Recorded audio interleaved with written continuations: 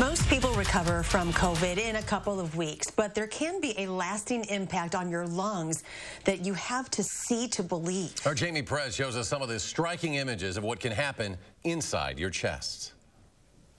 So to really get an idea of what COVID looks like inside of us, we went to the experts at UW Health who showed us a side-by-side comparison of what normal, healthy lungs look compared to your lungs after you get COVID. The normal lung is mostly filled with air, so it's going to be most black on our CT scans. Smokers have a variety of different injuries, but most commonly we think about emphysema, and that happens over many, many years of smoking. Patients with COVID will have areas of white or gray in their lungs, very severe scarred lung, all from COVID. After someone contracts COVID-19, the lungs get small, stiff, and scarred, explaining why so many people have difficulty breathing. When you have either scar tissue or inflammatory tissue in your lungs, it prevents oxygen from getting into your blood and carbon dioxide from leaving.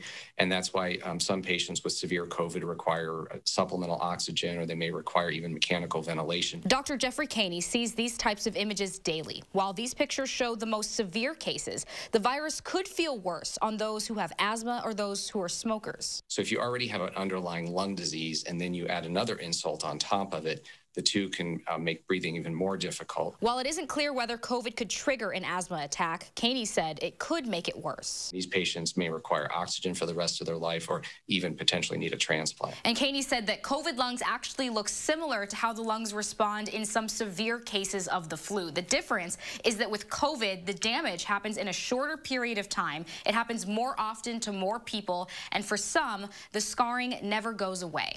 For News 3 Now, I'm Jamie Perez. Dr. Kanne also said for long-term smokers who contract COVID, the virus concentrates on the parts of the lungs that are still good and makes the patient more likely to be sick, require hospitalization, or even end up on a ventilator.